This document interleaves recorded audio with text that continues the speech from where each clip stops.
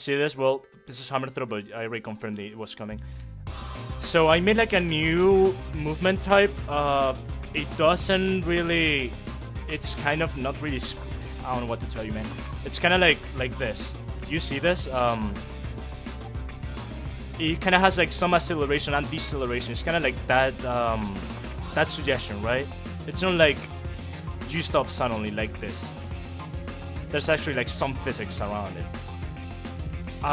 The only reason why it's not used is because I think it will be annoying.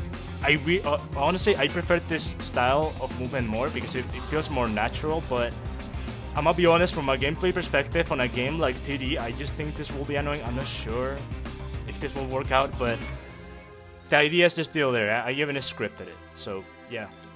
You can't, I don't know if I'll use this for anything, but it's still there, you know.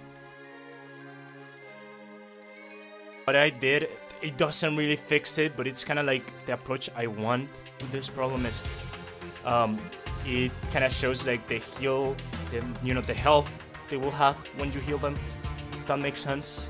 Also, I improved the indicator a little bit. Now it has hold lines, because another problem that this had is that healing and giving shields was kind of a gamble in 1.1, because if you were trying to give the shield or heal through a wall, you didn't really know who you were healing or giving the shield to.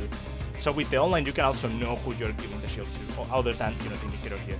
So yeah, you just heal them, and if it doesn't break, it should work. Yeah, you just heal them, and you can see with 60 health, it's still, it's still yellow. So I'm gonna change the color.